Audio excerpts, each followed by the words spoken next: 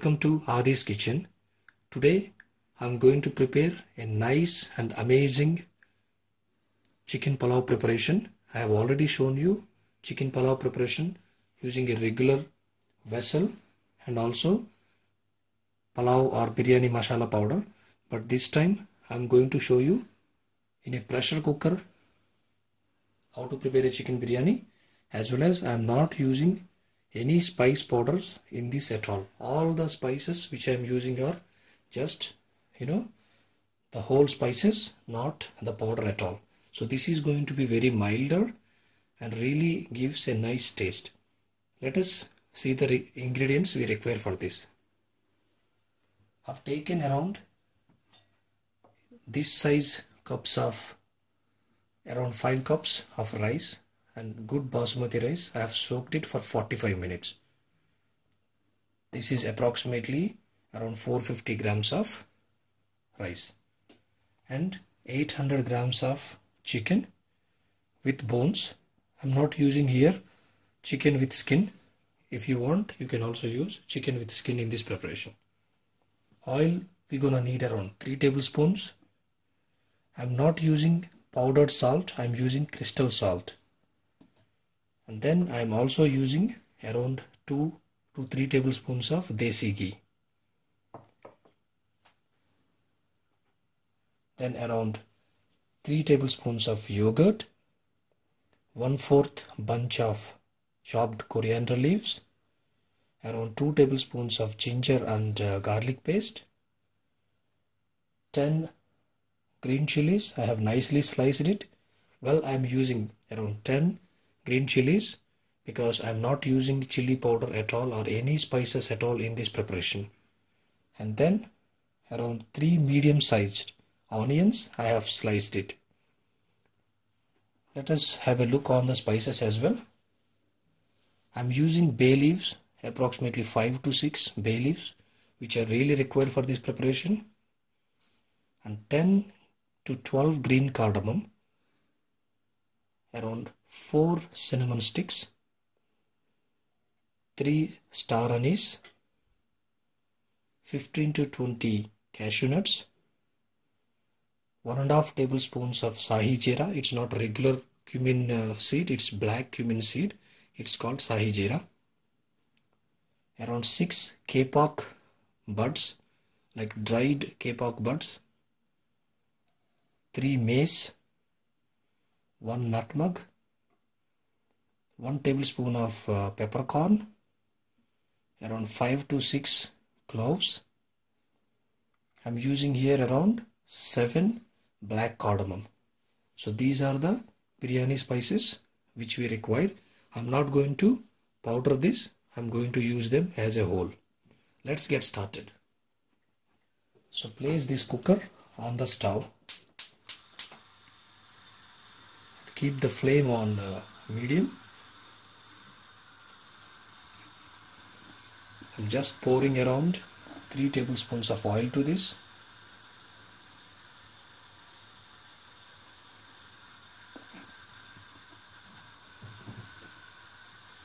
Once the oil is hot enough, we are going to just slightly roast these biryani spices in the beginning. The oil is hot enough. I'm going to throw in all these spices except the cashew nuts.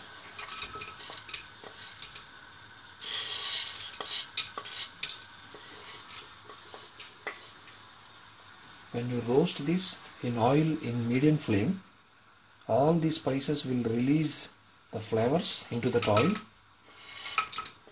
That gives an excellent flavor for this chicken pulao preparation. Follow this, you will really make an excellent chicken pulao and a milder one.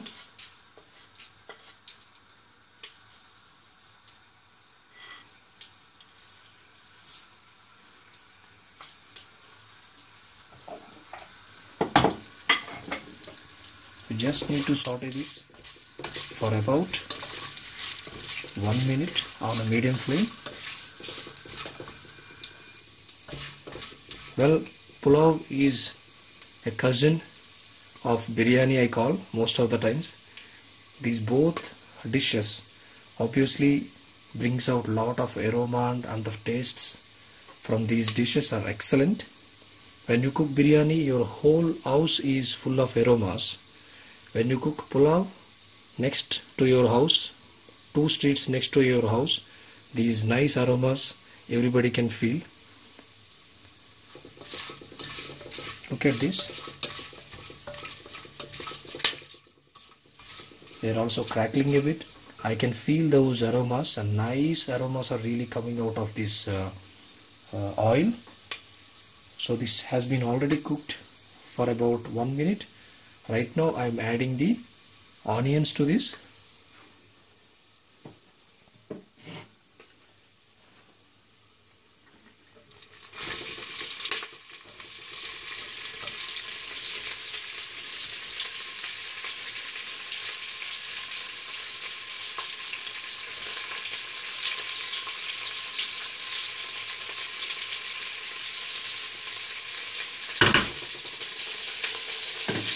Just saute this for about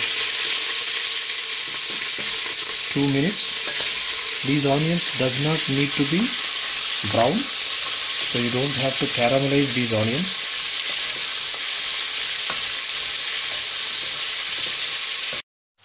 Well, after 2 minutes of cooking, after the onions have been added, I am also adding the crystal salt, approximately 1 tablespoon. I'm gonna saute this.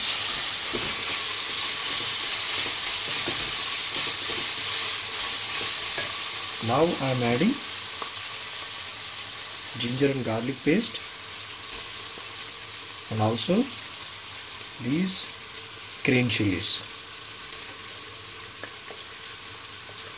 I'll cook it for about 1 more minute, and I will make sure the raw flavor of the ginger garlic is gone from this dish. So it will take approximately 1 minute. Make sure you cook it properly.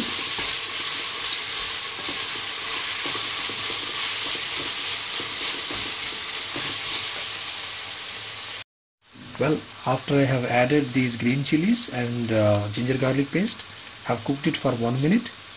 Now I am adding chicken pieces. Look at these chicken pieces. These are medium sized. For pulao, you always have to cut to medium size, and for biryanis usually you can also use large size and big size chicken pieces. So just add these chicken pieces.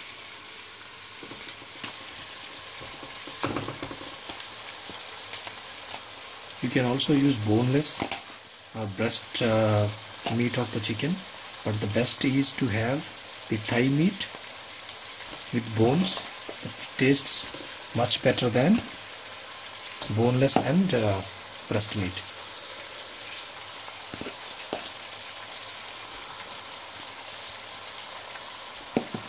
Just mix it.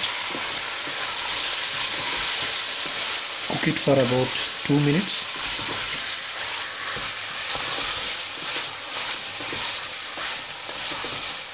It is quite simple.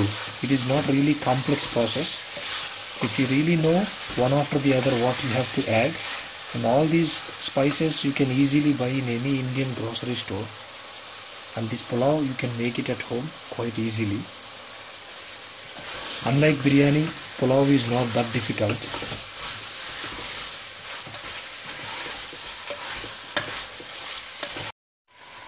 Now the chicken has been almost cooked for 2 minutes. This is when we have to add water. I will explain you how much water I am adding in some time. First let me add this water to this. There are 2 rules you must always remember. Make sure when you add the water must cover all the chicken pieces. It should be little bit, more water that you can feel when you add. The chicken pieces can easily move around. I've taken around 5 cups of rice and I have soaked it for about 45 minutes. Usually you need to take water 1:2 ratio.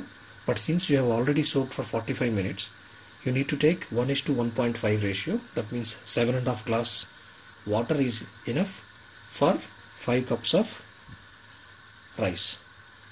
Now keep the flame on high. Let the water come to the boil. So this is when I'm also adding yogurt and also coriander. Just mix this. Once the water comes to a boil, always we have to check for the salt. It should be little bit saltier because you have to add rice to this. If it is not little saltier, then you will not enjoy the taste of the pulao. So it will take around 2 to 3 minutes to come to a boil. Look at this. Now the water is really boiling. You can see the spices, they became double in size. Look at this. Well, okay, this is when those nice oils from these spices come out of it, and this will be more flavorful. So now I'm going to add rice to this.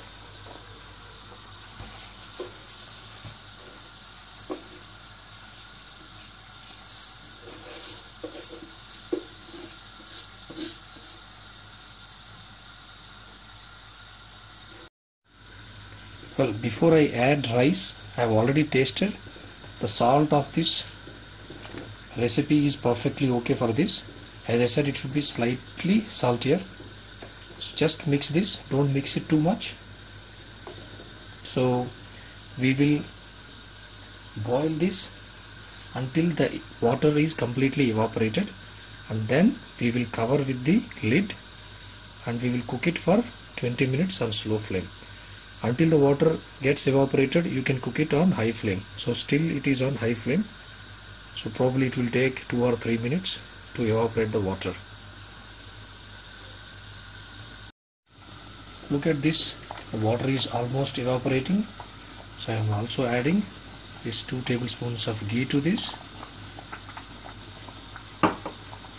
And cashew nuts. Just gently mix it from the bottom to the top like this.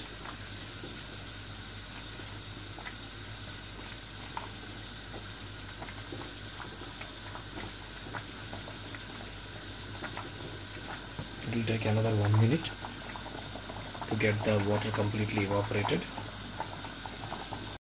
Look at this, very little amount of moisture is there. So this one I'm putting that flame to very low.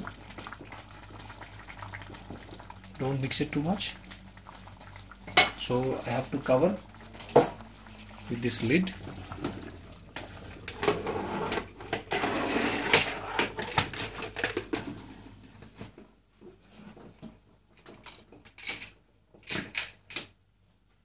And I'm transferring to the lowest possible flame.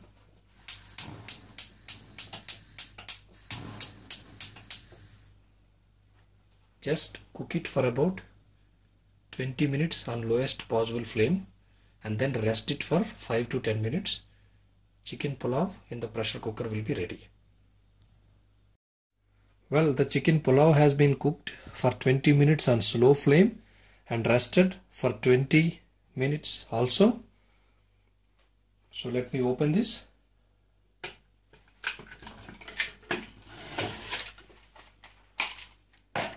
Look at this. It gives a nice aromas. It's really fantastic.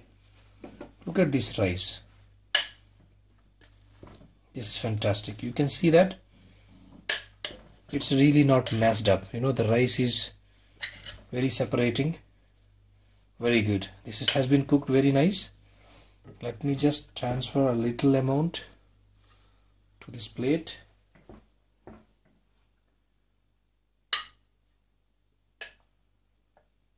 Wow, my house is full of aromas,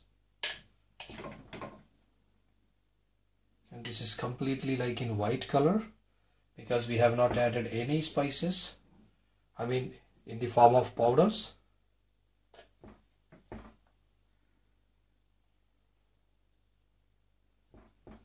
Look at this chicken piece. It's like literally, the meat is coming out of the bone. This is how this pressure cooker chicken pulao should be cooked.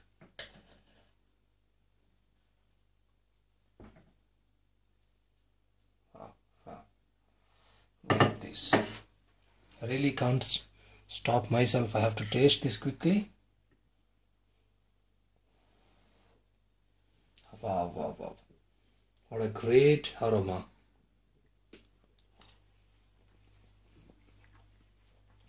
Wow. Really great. An excellent chicken pulao preparation. You can easily make. Thanks for watching this recipe. Please subscribe my channel.